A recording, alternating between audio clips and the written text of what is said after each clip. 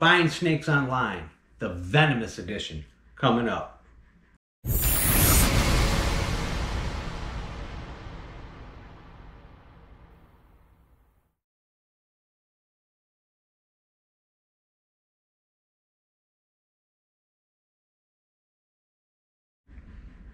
Yo, Venom Squad. Hey, today we're going to hit on a subject that I've been getting flooded with. Everybody's asking me about buying snakes online. And I've got a lot of experience. I've purchased a lot of snakes through the years, and a lot of them were online. And I've dealt with the worst of them, and I've dealt with the best of them. But today we're going to talk about purchasing venomous snakes online. There's a right way to do it and a wrong way to do it. I'm going to run you guys through the do's and don'ts and the proper procedures of purchasing an animal online. But I got a little more intuition on the venomous stuff, let's just say, and what to look for and what to do and the whole process. So hang in there and we're gonna get with it, guys. Oh, and one more thing. We're gonna bust out Rattlesnake X today. I can't wait. I'm gonna bring her in from the quarantine room and quick show her to you guys. I want you guys to see the snake. It is so amazing. It's really a cool rattlesnake. I'm like a kid in a candy store with a new rattlesnake, guys. To me, it's like, oh, I got a new toy. So I can't wait to share it with you. I want to show it to you guys. So hang in there, guys. We got some cool stuff coming up. Hey, Venom Squad. I just want to give a big shout out and a big thank you to the generous donators. Vicki Richter, thank you so much. And Austin Smith, thank you again for your generous donation. And Dan McCarty, of course, our weekly allowance. I want to say thank you because in these terrible times, it's amazing the support that you've given Venomcentral. So thank you. I want to send a big thank you to my supporters. I mean, during these bad times, what you guys are doing for us, I just want to let you know just how damn important it is and what it means to us. I mean, I'm able to feed my animals with my support from you guys. I mean, literally. I mean, I was getting stressed. I mean, I'm gonna have to go pull a job. I mean, get a job. Pull a job, get a job. It's all putting work in to feed my snakes. I mean, we got a bunch of snakes. And my snake business, what I do with my offspring, you know, they get shipped off to facilities. And now I can't ship because Delta will only ship from a main hub. So thank you guys so much. I mean, Diego. And Diego, bro, thank you for the feeding clips. Diego's helping me with things with my Bothrops thing that I'm doing with the behavior study. I mean, he's been sending me clips of his Jarraka suit, which is cool. Steven Stewart Music. Man, Steven, thank you so much, brother. I mean, it means the world to us, and it really is a big help, and it's keeping this channel rolling. It's music to my ears that you guys are helping me like this, and you believe in us so much, and we really want to thank you guys. And Len Brewer. Len, I mean, dude, we know that you have went through some tragic times, and you're still here with us, and you know, you never let us down. You're always, you're just such a wonderful person, Len. And me and Dina both just want to thank you so much. And you are in our thoughts and prayers every day. And I just want to thank you guys because it really does mean a lot to us. Another thing, I want to give a big thank you to our armed forces, you know, on this Memorial Day. You know, it's to the families of soldiers that have, you know, given the ultimate sacrifice. You know, our warriors, you know what I mean? I mean, these guys are warriors and they're dying for our country, you know what I mean? And I'm a big military supporter. I loved our armed forces guys. I actually did, I worked with some military for a while. I was a SEER instructor for the MARSOC Fast Marines. I was approached by a couple of their founders and asked if I would train a course for some of their special ops guys on snakes, on venomous animals, and how to identify to, you know, wherever they're getting deployed to, and how to kill snakes safely, and how to skin them, everything that it entailed in a survival situation or a safety situation for them guys. And I ended up doing it once a month for a new class every month, and I had a lot of fun doing it, and I was offered to get paid for that, and I did it for free. You know, it was an honor to do that for them guys, you know. And I made a bunch of cool friends at it. I mean, worked with guys from all all different aspects of the military. I mean, Navy SEALs, Green Berets, Army Rangers, all the cool guys, you know. And I made some great friends out of it. But just a big thank you to our soldiers. If you got any soldiers watching this, thank you so much for your sacrifice that you make for this country. And thank you guys for your loyalty to this country. And from Venomcentral, I wish we could do more. But thank you guys so much. Today we're going to hit on a subject I've been getting flooded with this. And a lot of people are asking me, you know, who to deal with, where to get animals, how do you buy snakes online, what's the do's and the don'ts. But I'm going to start out with my protocol with getting a new animal, okay, just like with Rattlesnake X. And, you know, she's in a quarantine situation, even though she's a captive-born animal, and she comes from a source that is really reliable, and we'll get into that when I bust her out where I got her. But everything gets quarantined, everything goes through a process with me before I bring it into the main room and leave it in the main room. Buying snakes online. Now, let me tell you, there's a lot of do's and don'ts. Starting with venomous animals, you got to check into your laws first and check into your damn shipping requirements. If you got a Delta hub near you that you can get an animal flown into you, you know. I mean, I've had people try to send me snakes like, well, we'll just send it to you through the mail. I mean, if somebody offers you something ridiculous like that, or we can FedEx, or, you know, it's just, you know right away that that's a screwball that you don't deal with. You know, you do things the right way. But there are a lot of importers, there's a lot of dealers, and there's a lot of opportunity to buy snakes online. I mean, you can get online and buy almost anything, you know what I mean? But the thing is that, are you going to get what you're paying for? Is it going to be legal? Is it going to be done the right way? The animal, what's going to be the condition of the animal? These are all things that you need to know. And you want to deal with a reputable person. Me personally, I would tell people, you know, the bigger the company, the bigger, you know, the bigger the presence, the bigger the company. I mean, I'm not going to mention any names, but importers, some of them can be pretty damn shady, okay? Some of them can be straight up guys. And the bigger reptile companies that sell everything under the sun, that you know, from frogs to snakes to tortoises and things, the importers, you know, the bigger they are, you're just a damn number to them. You're just a sale. You know, and if you can't get somebody on the phone and talk to somebody about that animal's care, or, you know, that animal's lineage, where it's come from and what it's been feeding on, you know, that's your first red flag. If you're doing everything by text or by an email and you can't get somebody on the phone, that right there is like, zip, you don't do it. And payment, you know, if you can't make a secure payment for something that covers your payment in case it's a fraudulent, you know, thing that's going on. I mean, because I've been burned. I got burned one time for like several $100s, and he demanded postal money orders, and we did that. He cashed them, never sent the animal. We bitched. We got a box sent. This guy went through the trouble of building a wooden box. Okay, it was supposed to be a couple of albino Eastern Diamondbacks in it. He went through trouble building a wooden box, booking the shipment through Delta, shipped it to me. I opened it up. You know what was in there?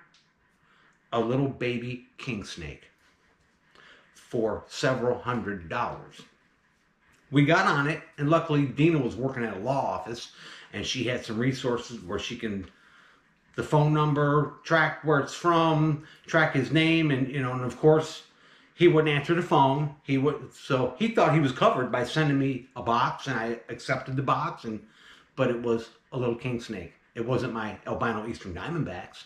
And that kind of shit happens. That kind of stuff happens. People burn you. So there's ways to avoid that, you know.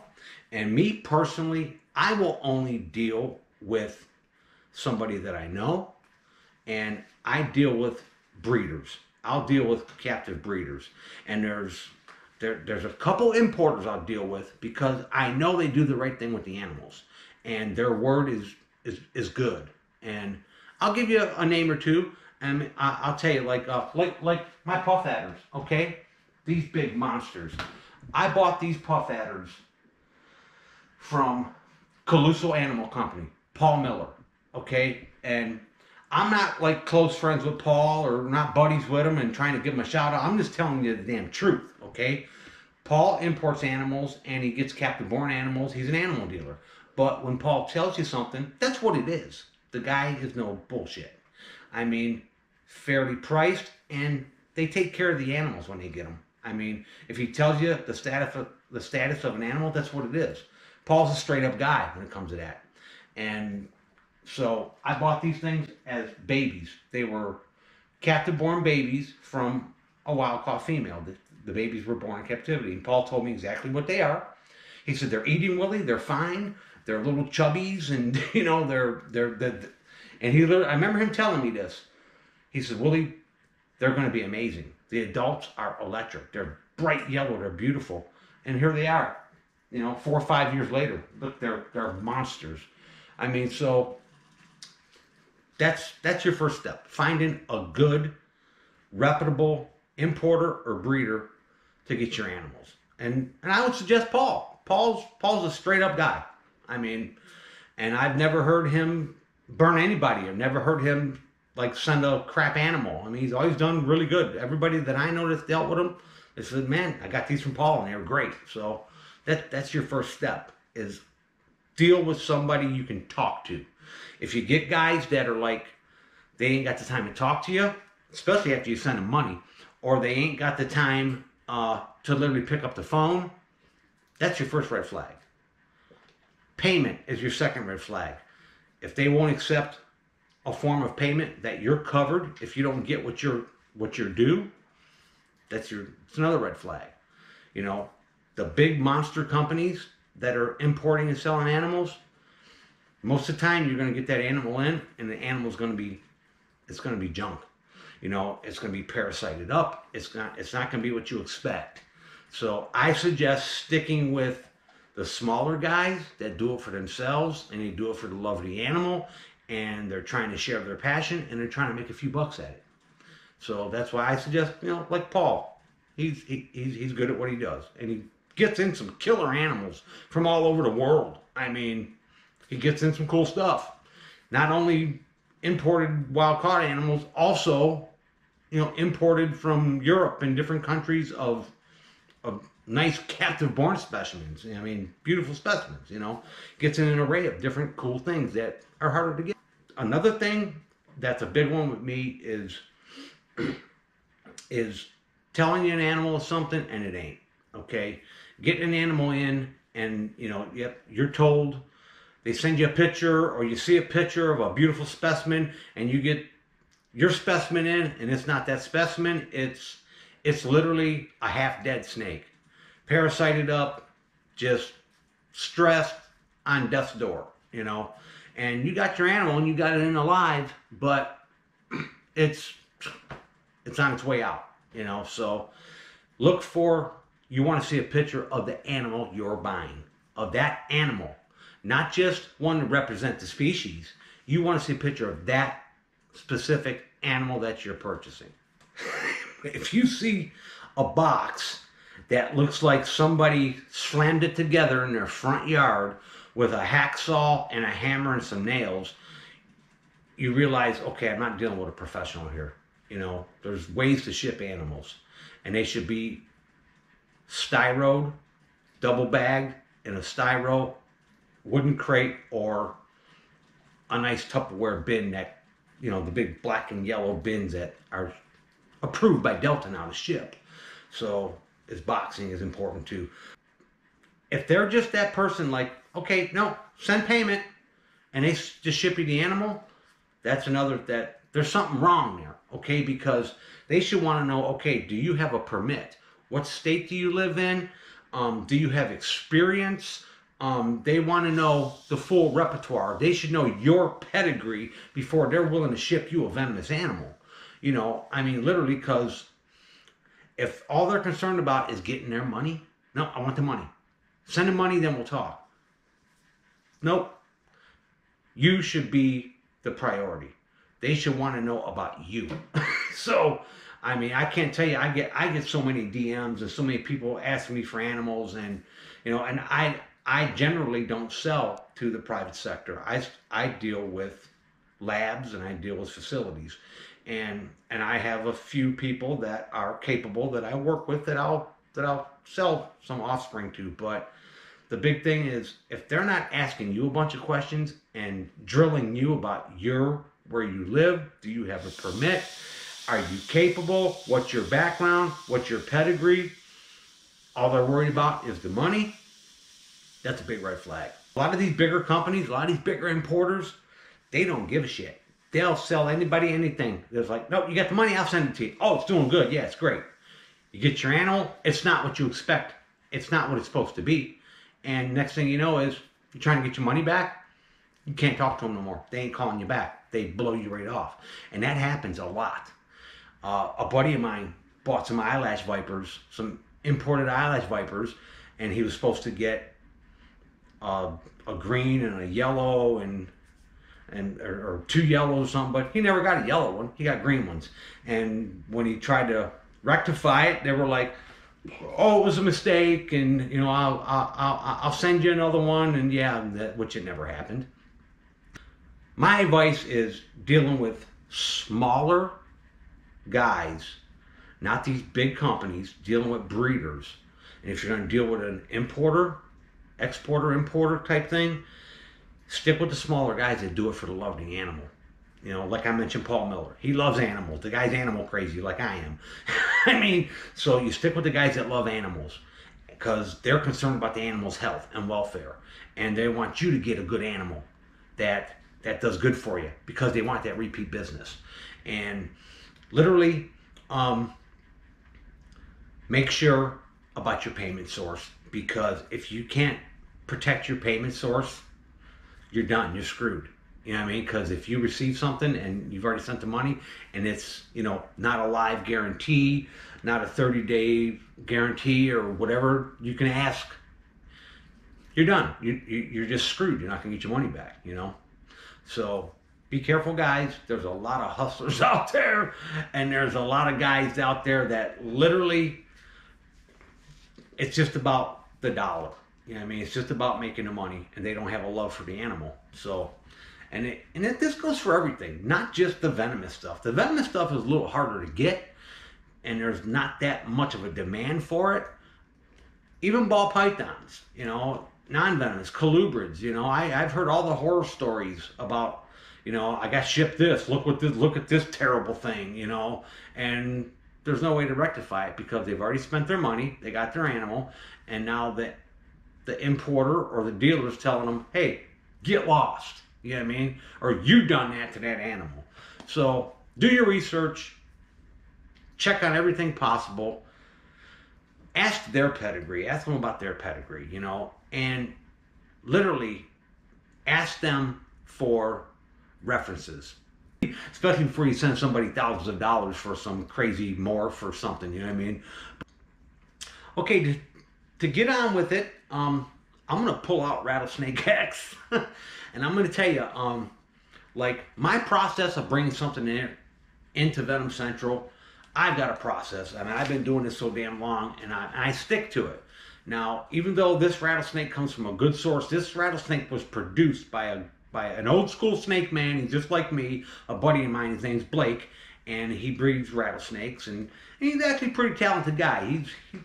He's got some bushmasters, he's got some crocodiles, he's got a bunch of cool stuff. But he's got big kings, but he dabbles with his rattlesnakes, and he does some different things with breeding them. He kind of like interbreeds thing. He plays Frankenstein. Okay. He produced a litter of rattlesnakes several years back, and these things came out so amazing. And when I first seen them, I was like, damn, what is that thing? You know what I mean? He showed me 3 or 4 of the offspring. I go, what the hell are they? I mean, because I've actually produced like some hybrids. I've done Gaboon and Rhino hybrids. I've done Eastern Diamondback canebrake hybrids. And I looked at this thing and I couldn't tell what it was. And he just laughed at me. He goes, that's the secret. I go, well, I want to know what the hell it is. But, and I'm not going to tell you guys what it is. I want you guys to send it in the comments what you think this snake is, okay? Because when I first looked at it, I didn't know. I could not tell. And I have owned thousands of rattlesnakes. I mean, it's got several different looks all in one snake, but it's really cool. And it was a gift. My buddy Blake gave it to me. He goes, man, you love that thing so much as you can have it. So I'm like, great. But my process is when I'm bringing this a new snake in, what I do is it gets quarantined. Even a snake that's captive born, and I know it's healthy, I still quarantine it for just a little bit, and I run a fecal on it, and I like to get a few meals into it, get a shed off it before I bring it into the room to leave it into the room. Now, it's safe to bring it in the room and do a video. It's not like, you know, I'm not in any danger of it transmitting something. I know this snake is perfectly healthy, but if you're getting that new snake from a breeder or from an importer, my guidelines, if you're getting a snake from someone that you don't know, is that snake goes in quarantine for at least 6 months. Okay? You get your fecal done on it to see if it's got any internal parasites. A lot of snakes will carry worms. You can get a lot of captive born snakes that end up with worms. Okay? You can, you know, external parasites. So 6-month quarantine. Pit vipers, for me, they get a year quarantine. If I get an imported pit viper, I don't care if it's what country it's from. It gets quarantined for almost a year until I'm positive that it's solid. Because I can't risk bringing a wild-caught animal into, you know, a wild-caught Asiatic or African or South or Central American animal into my collection. They carry the worst of it, you know what I mean? But I'll tell you something. A wild-caught United States animal, like an Eastern Diamondback or a canebrake or a Mojave or Western Diamondback, I bring that right in my damn room. I'm not worried about it. Because they're not catching paramyxia or some of the other deadly diseases to reptile collections here in the States. You know what I mean? It's the importing. It's the whole system of importing and having all them animals piled into one facility where there's thousands of animals constantly in and out, moving in and out from other breeders, from other facilities. That's where the disease gets picked up at. That's where they get distributed and then distributed into your collection. So, but I'm gonna tell you, I'm gonna bust this girl out and show her to you because I've been wanting to do this since I told you about it. But I'm gonna get her out and we're gonna show you just how cool this snake is. We're gonna talk a little bit about her. Okay, guys, this is Rattlesnake X. Now, this is a multiple hybrid rattlesnake. This is captive born by a buddy of mine, Blake. And he gave it to me as a gift. He kind of gave it to us for the channel. Thought it'd make a cool video. But I've actually been wanting this snake for a couple of years since the first time I seen it. And of course, she's buzzing. She's not going to shut up. Maybe we can get her to calm down. But I'm not going to tell you guys what this snake is. But looking at the pattern on this snake, when I first seen this snake and I first seen its offspring, I'm going to tell you, I've seen a lot of rattlesnakes and this one stumped me, okay? Now, literally, I'm thinking, okay, it's got, you know, maybe some molasses tendencies, some black-tailed rattlesnake tendencies. And then I'm looking at the head. The head kind of looks a little viridis. And, you know, I'm looking at these long lines on back of the neck here. You know, I'm going, that kind of looks a little bit prairie-ish, you know, kind of prairie rattlesnake. And then I kind of see a little bit of, maybe a little bit of Eastern Diamondback in there because its markings now kind of, they're not diamonds, they're more like saddles, okay? Then they kind of get elongated here, and that's similar to like, you know, a crowless molasses of a blacktail rattlesnake. So it's got some Western rattlesnake tendencies. It's got some Eastern rattlesnake tendencies. It even kind of resembles, you know, a timber a little bit. But this one had me stumped until, you know, Blake revealed to me exactly what it is.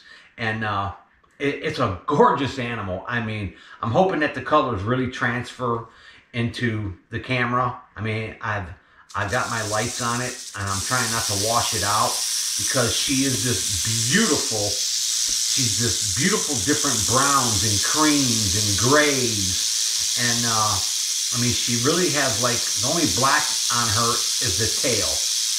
And she is just such a gorgeous animal and is such a cool rattlesnake. And this is a captive bred and born rattlesnake. So I've got her in the quarantine room for now, and we just got a clean shed off her, and we've got a meal or two into her already.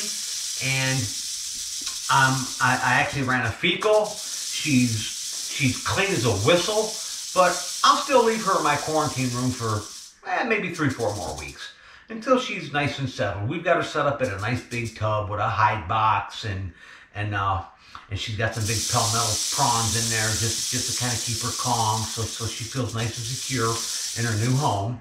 But and it's important, guys, when you get new specimens, even with your specimens that you've had for years, to keep a hide box in their cages. And I'm going to tell you why. Literally, because if you take away a snake's hide box, you're taking away his natural instinct to hide, okay? And snakes don't leave themselves exposed very long. You know, when they're basking in the sun in the morning and different activities they do, and even when they're exposed, they're kind of camouflaged, okay? And if you keep a snake without a hide, you're going to stress it. And I've seen snakes bust their faces up striking the glass because they can't retreat. They don't have a hide that makes them feel comfortable. So if you're getting new specimens in, especially wild-caught specimens, or even the specimens that you've had for years, keep a hide box in with them. You'll get a healthier, happier animal.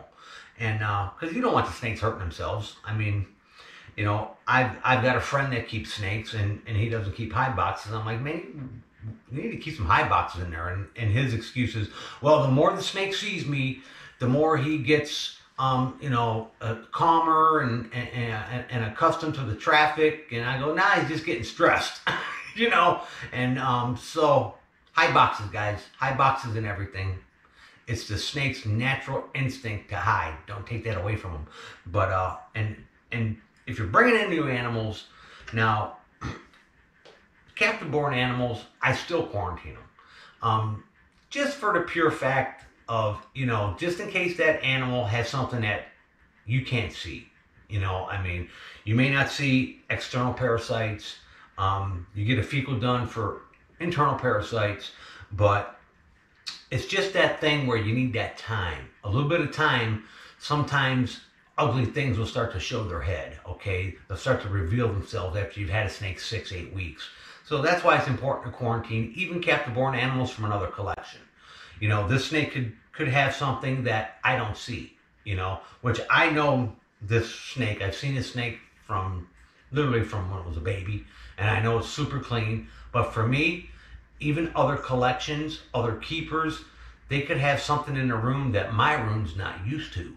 So it's a good practice to quarantine everything from anywhere you quarantine it, and it's just a good practice to keep your animals healthy and safe. Wild-caught animals, like animals that you would buy from one of these big companies or one of the big importer-exporters, you know, especially pit vipers. I quarantine that stuff for a long time. I mean, Asiatic pit vipers, I'll quarantine them for a year. You know what I mean? And that's after I've run panicure, after I've done everything. You know, it's just take that extra precautionary measures with wild-caught animals. The only thing that I feel safe about bringing into my facility, let me reposition here. My leg's starting to fall asleep. I mean, I'll tell you, is like a wild-caught animal here from the States. I mean, if I happen to collect something that I want to keep or bring in to do a video, it doesn't stress me out to actually get a wild-caught rattlesnake here from the U.S. They're clean. You know, it's the whole process of bringing an animal in from another country and that animal being mixed in with thousands of other animals that are imported from other countries. So you never know what they can transmit to your collection. So, dude, literally, take the time to do it the right way. Don't rush it. Take your time. The animal's okay. Don't rush it. You know, quarantine. But this little girl, I'm excited to have her. I mean, she is just a cool looking rattlesnake. And she's doing phenomenal, of course. I mean, my buddy Blake done an outstanding job breeding these things. But I want everybody, leave it in the comment section. Now, it's going to take time for us to get to all the comments. There's probably still some comments I haven't gotten to from the last video, because we have to go through our comments. Our comments get put in a reserve, and we have to read every one of them, because you guys wouldn't believe some of the comments we get. Oh my God. I get the craziest stuff. I mean, I get some really nasty comments from guys that like support other channels. I get some comments that are just, I mean, we're gonna screenshot some of them and put them in one of the videos. You guys would be like, oh my God, what are they dealing with over there? And I can imagine other creators deal with the same thing. So we have our comments put in a hold, and we have to release them to be shown. So you knuckleheads that are leaving me all these nasty comments and the hate comments, keep leaving them. You know why? It's interaction. It's interaction, and nobody's seeing it but you damn fool. So, anyways, if I haven't gotten to your comments, guys, I will get to them. It just takes time. I mean, and time is something we're short on. But anyways, I just wanted to reveal Rattlesnake X. She is the new member here at Venomcentral. She is bad to the bone, and she is such a cool rattlesnake. And I cannot wait to feed this thing on camera, because let me tell you, she is a ferocious feeder. She is a monster. And she's frozen thawed. She's a solid snake, but she has got a strike on her that's unbelievable. I mean, she can reach out and touch you from a long way off. That's why you see I've got my little barrier up here. But she is just as cool as ice cream. Ain't she? That is such a cool rattlesnake. And she's behaving like a good girl. But you guys go ahead, leave it in the comments. What do you think this is? What do you guys think that this rattlesnake is made of? What do you think she is? What's her lineage? What species do you think she is combined? And it's a percentage thing, okay? It's a percentage thing. So, and that's what stumped me. It's got a higher percentage of one species than another species.